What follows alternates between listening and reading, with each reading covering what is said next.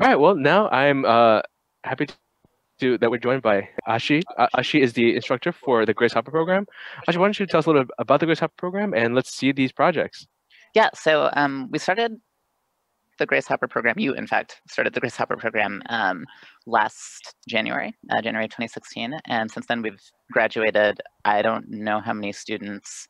Several I'm going hundred. with hundreds. Yeah, Yeah. hundreds. It's the same program, it's the same curriculum as Full Stack, except we only admit women and non-binary people.